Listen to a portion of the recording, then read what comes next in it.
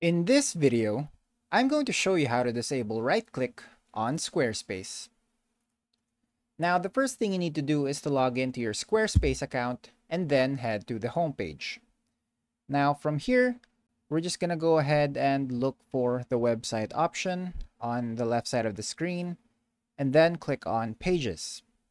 Now here, we can see that there is a main navigation section for shop, services, course, about, and contract.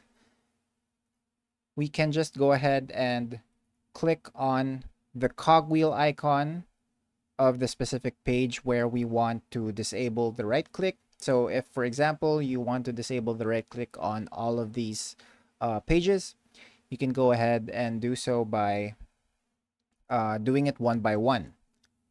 We can also do it on the home page of the website.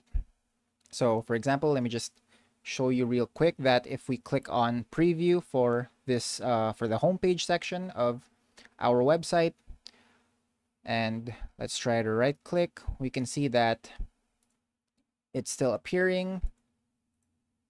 So to disable the right click on this section, I'm going to go back to our homepage right here.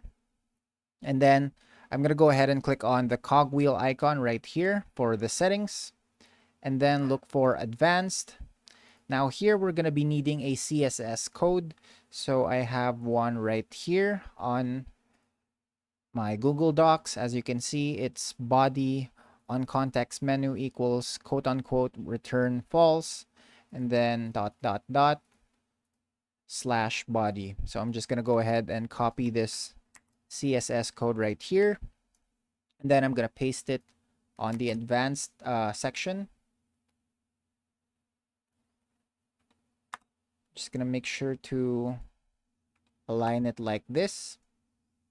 So the 3 dots on the middle, the first bracket on the first line, and then the last bracket on the last line.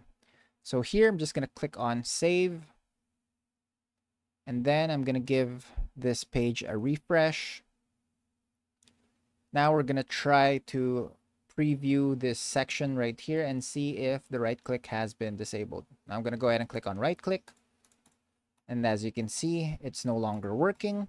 So we have disabled the right click for the homepage section of our website. And that's about it. That's how you disable right-click on Squarespace.